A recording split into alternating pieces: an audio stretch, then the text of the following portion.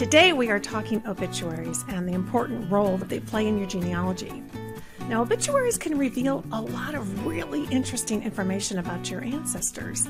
And in the article, A Genealogist's Guide to Finding and Using Historical Obituaries, which was published in the Family Tree magazine, author Shannon Combs explains everything you need to know about using and finding obituaries. And good news, she's here right now to tell us more. Hi, Shannon. Hi, Lisa. Thanks for having me. Thanks so much for being here. It's so good to see you again. I know you're a busy lady, but this is a terrific article, and I just think of obituaries as being such a cornerstone of the work that we do. It's often one of the first places people start, right?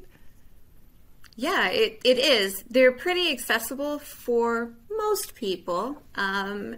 Sometimes you have to dig a little deeper, the further back in time you go, but they seem to be one of the basic, I guess you could call staples, bread and butter type documents that genealogists try to find.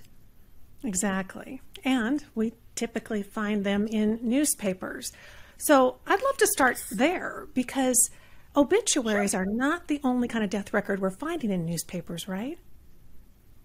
No, it's not. There can be actually several different types of death records published in a newspaper. Of course, the obituary is the most common, but you can also have funeral announcements. So you might not get the obituary, but maybe you can find that the announcement that this funeral home is servicing this family, or that the wake will occur at such and such place, or the religious ceremony will occur at this church with graveside services. In addition to that, you sometimes can find were called for a long time cards of thanks, where families would put articles in the newspaper, essentially in the advertisement, personal type section, thanking people for coming and participating in the service of their loved one. So there's a wide variety of different types of information that if you don't know it's there, no reason to go look for it. Exactly. I remember I was doing some newspaper research in the British newspaper archives for my husband's family, and I was floored. Now, this isn't really a death notice, but it's death related, and there was an entire coroner's inquest published in the newspaper. Yeah. And I didn't realize that we could find something like that. So it's wonderful to see the depth of the kinds of information that surround the death of a person that could be found in newspapers. Right. And those aren't as common here in the United States, but right. If your loved one died in a larger city, you can sometimes find those in the newspapers. I was doing some research and found from San Francisco, and they have published books of coroner's inquests. So they're not in newspapers, but the announcement was in the newspaper that there was an inquest. And then I could go to the library, thankfully these were all digitized, and find them online, where I would find all sorts of information about the person, their family, the circumstances of their death. And if you're doing family medical histories, sometimes those can be real gold mines. Yes. Well, okay, so let's take a moment and talk about the history of obituaries, because when we understand, as you know, the history of any kind of genealogical record, then we do a lot better job of utilizing it. So give us a little bit of a background story on obituaries. How long have they been around? Sure. So you can find obituaries in even some of the earliest colonial newspapers here in the United States. Simply, sometimes they were, somebody passing through, or information from, they had died abroad and it has come back, and there might be a little note in a paper. In the early 1800s, it's going to sound kind of strange, but you can see themes developing around newspaper obituaries. And sometimes, if it was a very important person to the community, you're going to be more than likely to find it. And sometimes unfortunately, I should say, these early newspaper obituaries, they don't have a lot of family information, but you'll find all sorts of virtuous prose written about them, I guess you could say, because they were, talking about, how godly and worthy they were and those types of things. Then the obituary started to morph and actually became a part of the personals and advertisements section of the newspaper. So one reason you may not find information in an obituary for your ancestor is because the family didn't have the money to pay for the obituary to be put in. And if they weren't a real prominent person, they wouldn't get the, prime real estate in the actual reading sections. And so, if your family were on the poorer side, you might not find anything about them, unfortunately. And then as the 20th century came in, it started once again I want to say, not necessarily a celebration of death, but a celebration of people's accomplishments. So you start finding late 1800s into the early 20th century is how the obituary as we know it today started to evolve. It went from maybe 1 or 2 lines about a person dying to, 3 and 4 paragraphs about them, their families, especially if they had, been a pensioner or a veteran, were a pioneer of a town.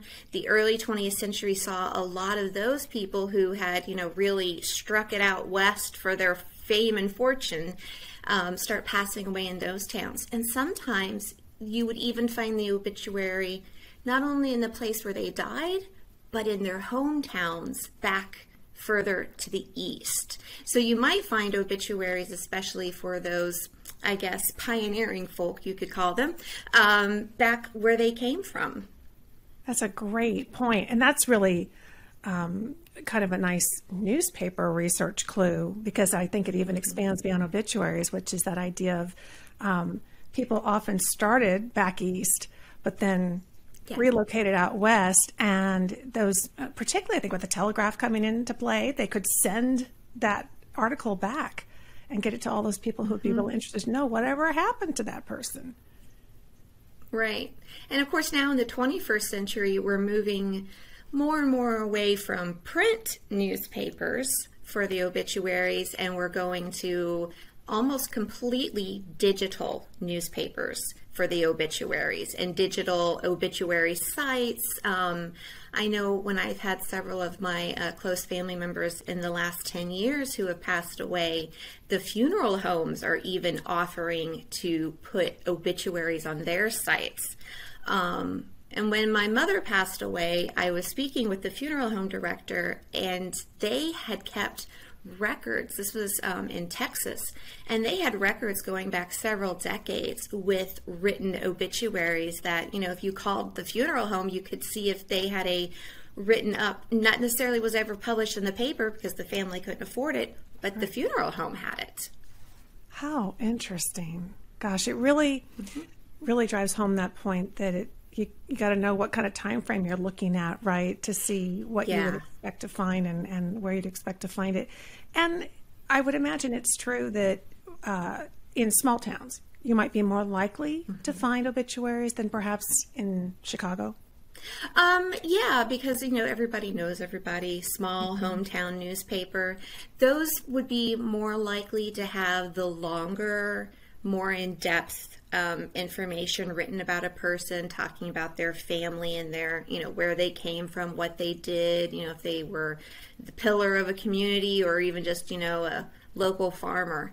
And then the cities are, unfortunately, unless you were a prominent citizen, that's where you're more than likely to find a paragraph or less, maybe only even a few sentences, first and last name, age, died on this date. That may be all you get, unfortunately. Oh, okay, good. Well, so let's talk about where to find these historical newspapers. Sure. Where do we start? Okay, well, there's a lot of different newspapers online. Of course, the Library of Congress Chronicling America is a great start. Start there, see if one of your local newspapers or the place that you're researching local to that, see if they have a newspaper for the time frame out there One, because it's free. I mean, you got to start with the free sources first. Family Search also has a free obituary, historical obituary site that you can search. And then you can move into the paid sites where there's newspapers.com and Ancestry, Genealogy Bank. They all have, obviously, newspapers and then obituaries as a part of it. Sometimes you can also contact the local library for the place the person had died. I've had good luck calling, I'm originally from Indiana, and calling around to the various county libraries.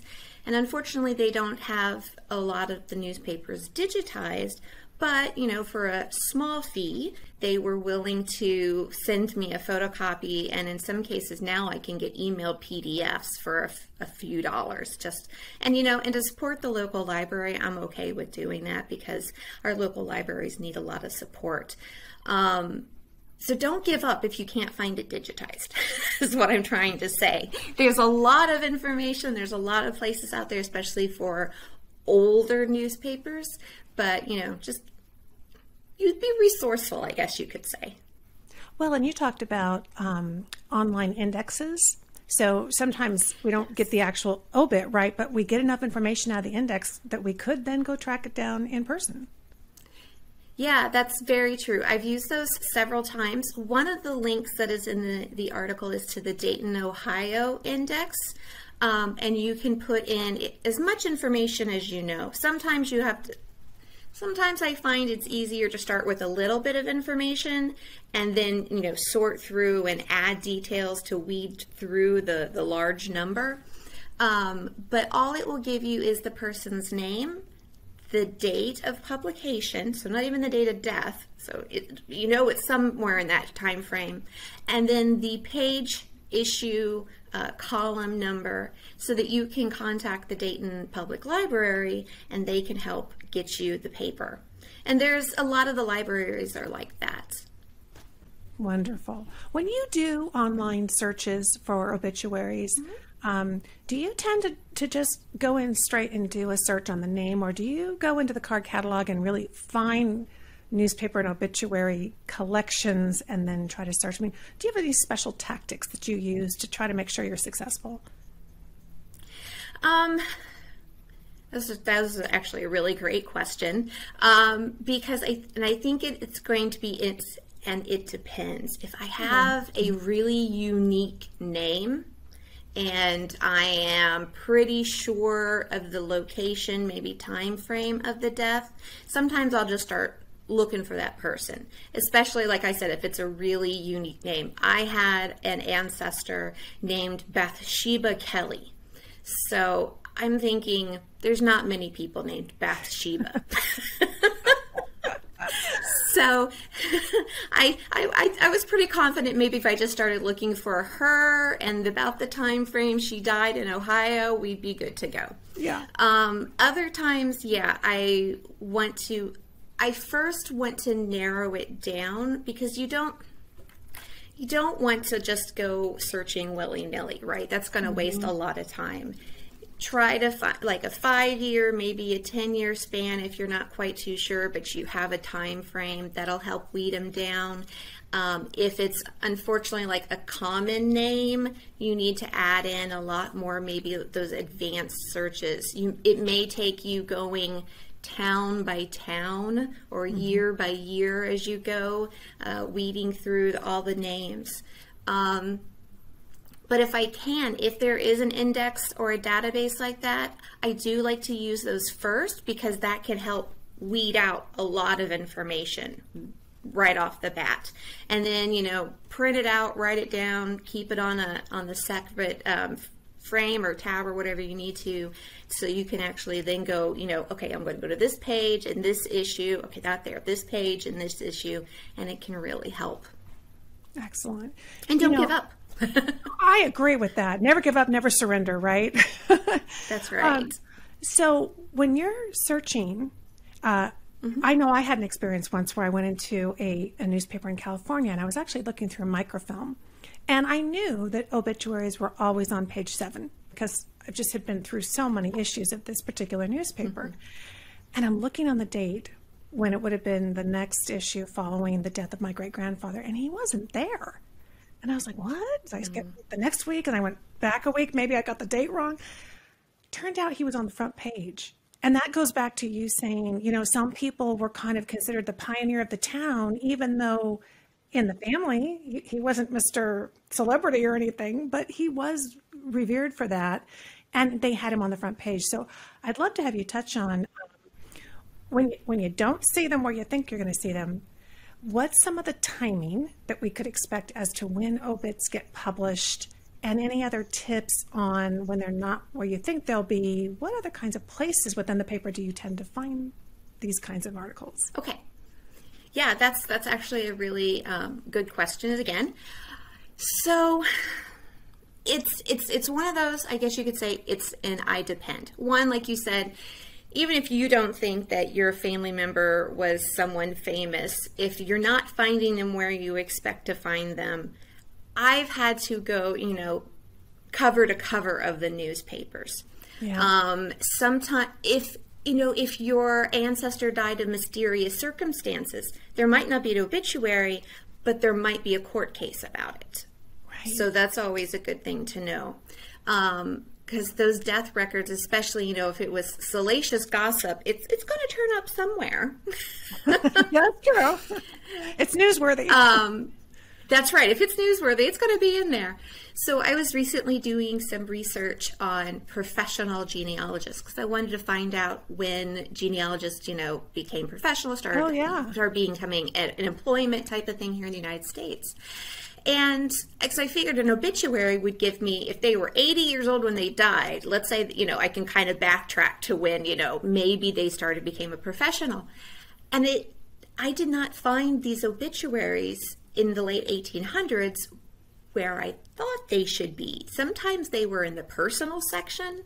Sometimes they were in the miscellaneous advertisement section. But then once again, it goes back to somebody had to pay the newspaper to put this in it. So they wouldn't be, you know, in these larger newspapers. I was looking at like the New York Times and the Hartford newspaper and the Boston Globe and the Washington Post, Chicago Tribune. I wasn't finding these obituary pages for them. I was kind of finding in the personal section, which kind of threw me for a loop a little bit. Yeah. Kind of almost have to follow the money, right?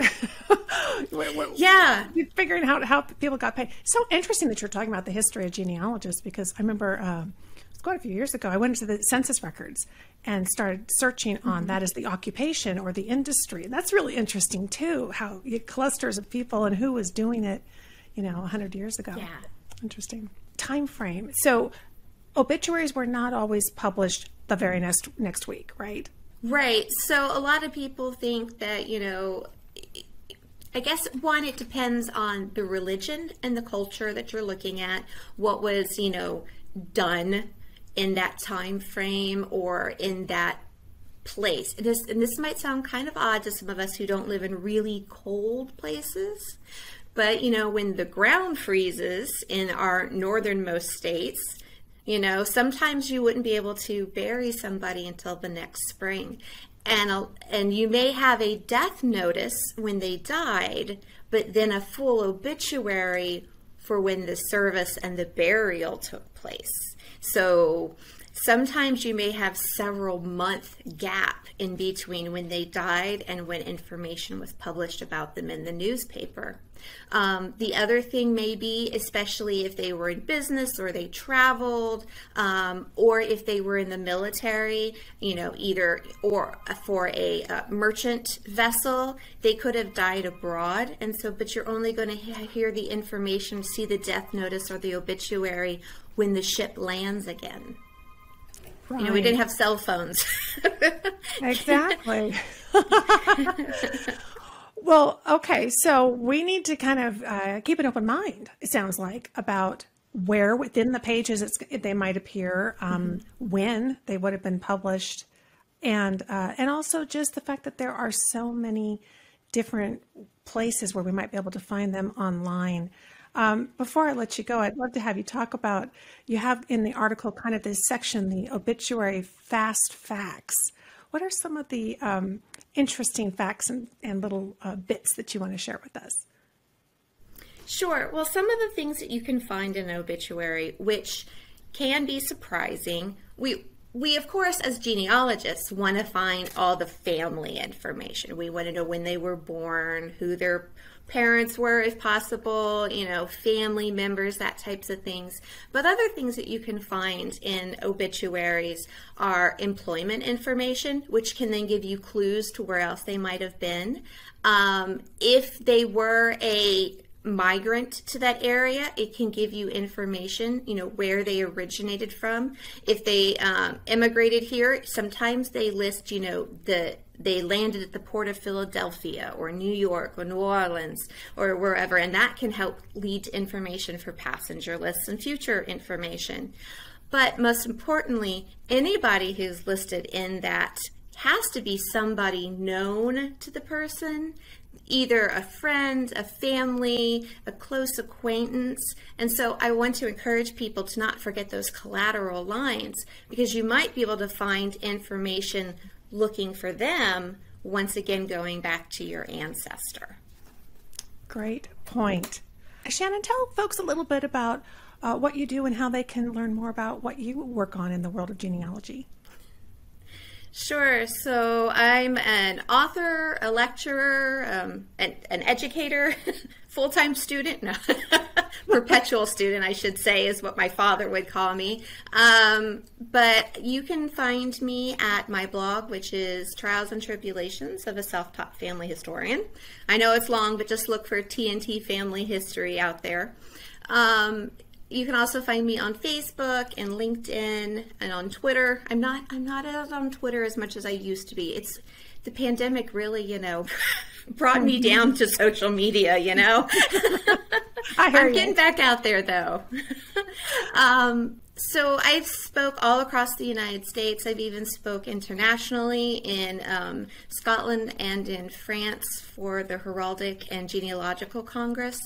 But I think I come from a background of teachers, so I love educating, writing, lecturing, and helping people learn more about their pasts and about who they are and who their families were. And I guess that's the big thing.